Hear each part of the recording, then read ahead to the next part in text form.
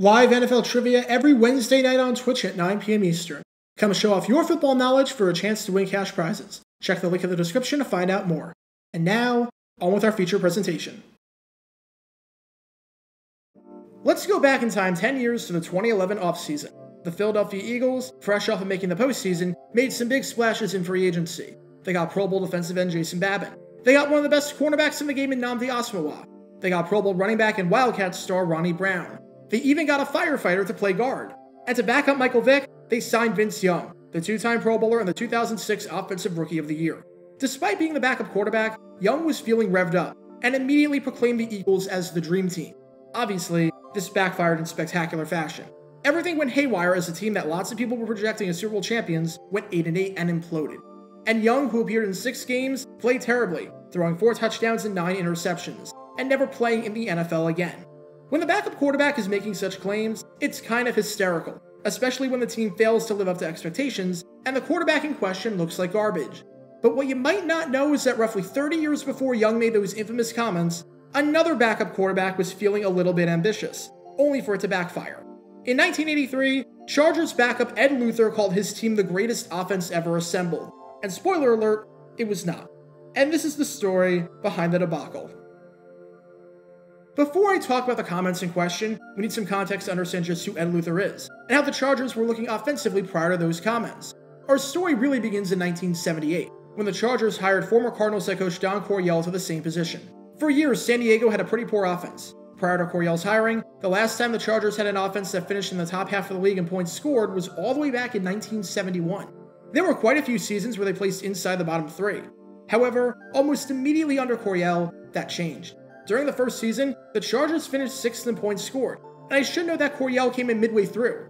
Once the players really got his system, you could sense that something special was brewing, as over the final 3 games in 1978, the Chargers scored an incredible 122 points. What followed was a stretch where the Chargers were one of the best teams in football, and were one of the most fun teams in the league to watch.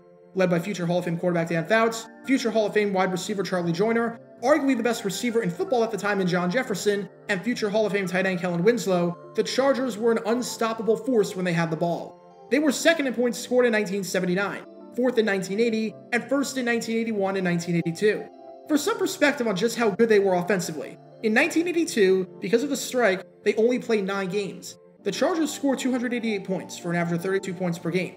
If you took their 288 points scored and placed it in 1981, when they played a full 16-game season, it still wouldn't finish inside the bottom 5 of the league, and the 82 Chargers played half the number of games. That is insane.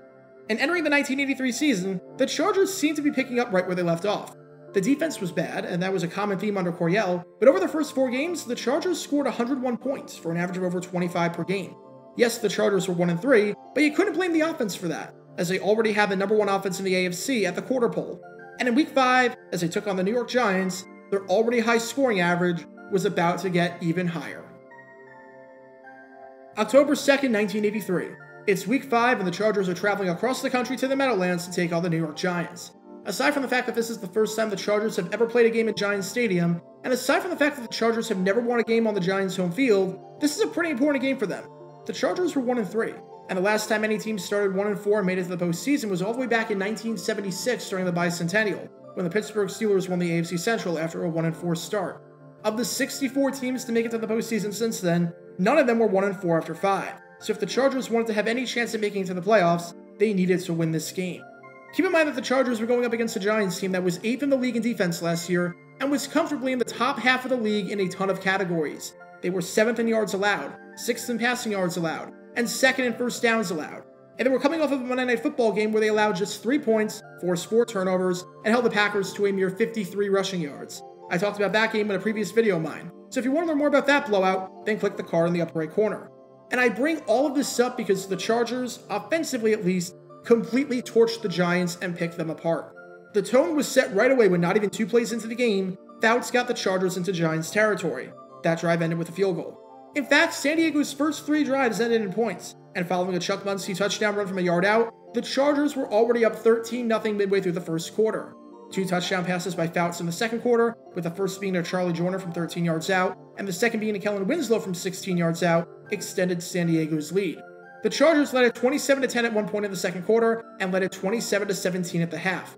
The Giants didn't allow more than 27 in any game in 1982, and here they were, allowing 27 at the half to this high-powered offense, alongside 18 first downs and 256 total yards of offense. But as great as Fouts was playing, it was about to be the backup's time to shine. That backup quarterback, Ed Luther. Luther was drafted by the Chargers in the 4th round of the 1980 NFL Draft, and over the past 3 seasons had served as Fouts' primary backup. He mainly came in mop-up duty and didn't do a whole lot. Over those 3 seasons, he was actually pretty bad, completing just 50% of his passes while throwing no touchdowns and 3 interceptions, and posting a passer rating of 32.4, which is worse than if he did nothing but spike the ball to the ground on every single play. But now he was in a high-pressure situation, as after Fouts suffered an injury after getting hit by none other than Lawrence Taylor, arguably the greatest defender who ever played the sport, it was time for Luther to come in and win the game. As for how Luther played, well, he was fine. It was a mixed bag, which, considering his sample size over the last 3 seasons, is a pretty solid outing for him. He made some mistakes, like on his second play of the game when he completely botched the snap and when he threw an interception, but he did a lot of good things as well. He made some nice third down throws, completed over 69% of his passes, and fit the ball into some tight windows. Here's one of those great throws that he made. When on 3rd and 11, he hit Charlie Joyner on the out route for the first down. The Chargers scored a touchdown on the next play. This is a throw that easily could be a pick 6 if it's timed incorrectly and the corner jumps the route, but this was really well done by Luther.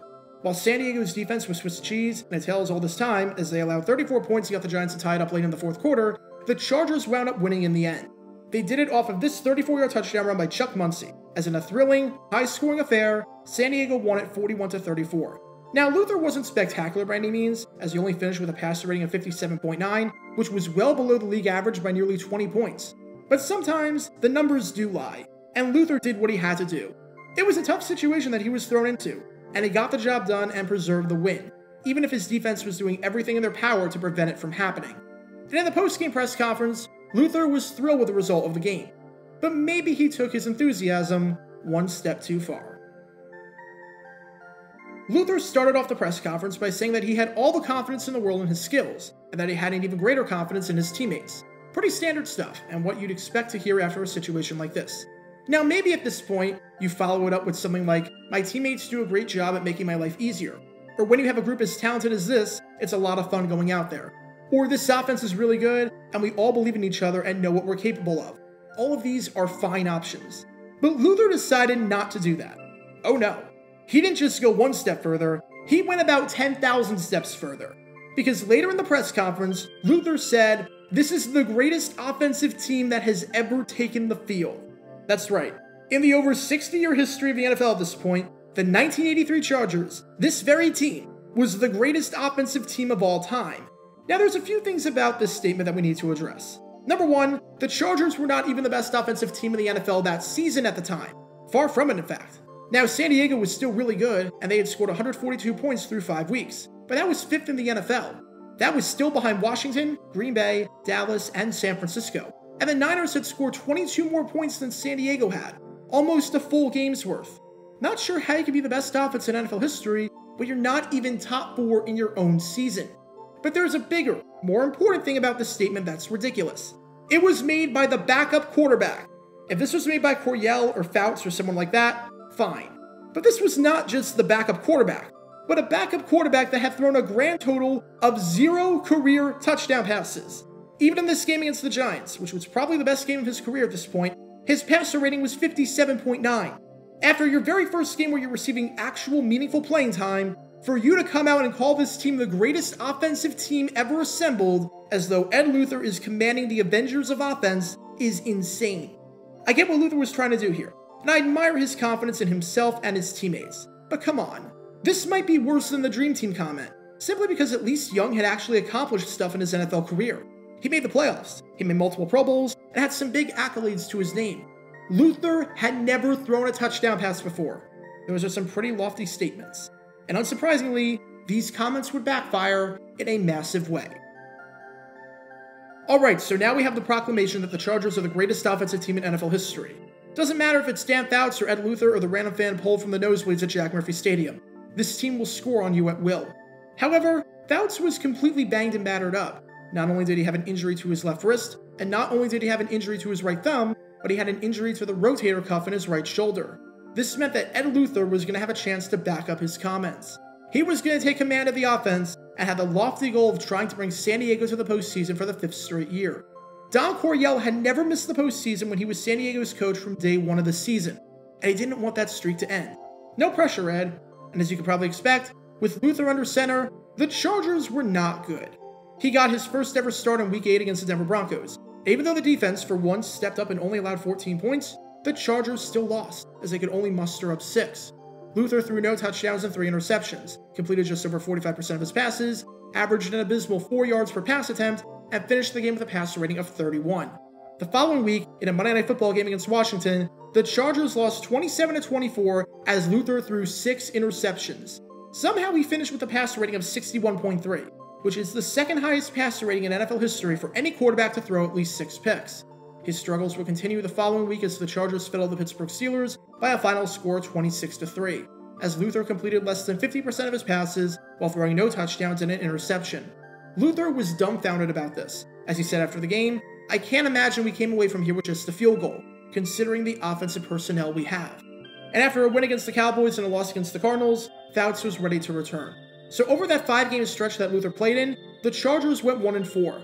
Luther completed barely 50% of his passes, while throwing 4 touchdowns and 14 interceptions for a passer rating of 49.4. For some perspective, if we're just counting that stretch, Luther would have finished with the worst passer rating in the league.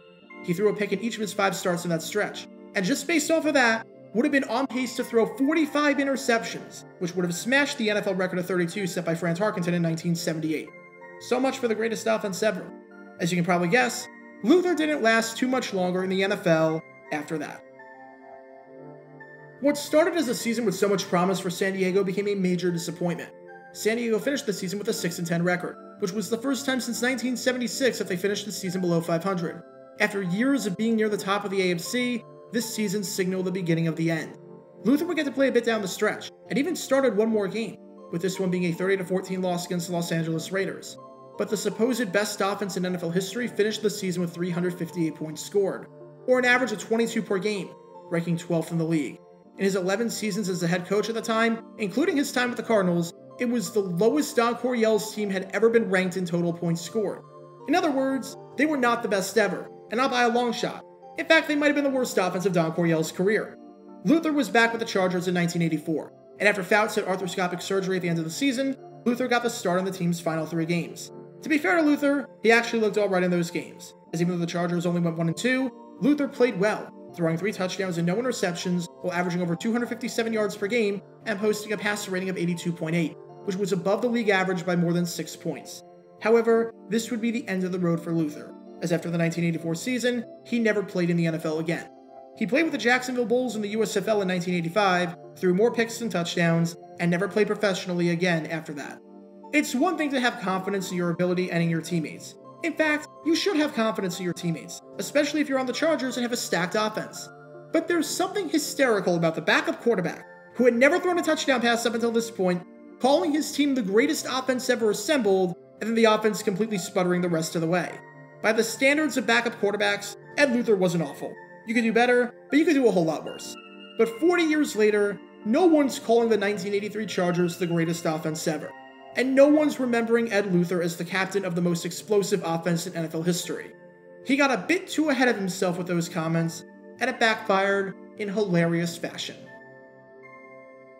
Get your official Jaguar Gamer 9 merchandise by going to jg9shop.com, and be sure to like this video, ring the notification bell, subscribe down below if you haven't already, as it helps the channel out a lot, and be sure to check out Twitch every Wednesday night at 9 p.m. Eastern for your chance to play NFL Trivia and win cash prizes, link in the description below.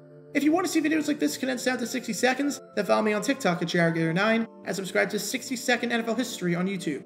To see highlight videos of players throughout the history of the NFL, subscribe to JG9 Highlights. Also, special thanks to all of our Patreon supporters helping with the channel. Your support is greatly appreciated. See how you can become a patron and request future video topics in the description below.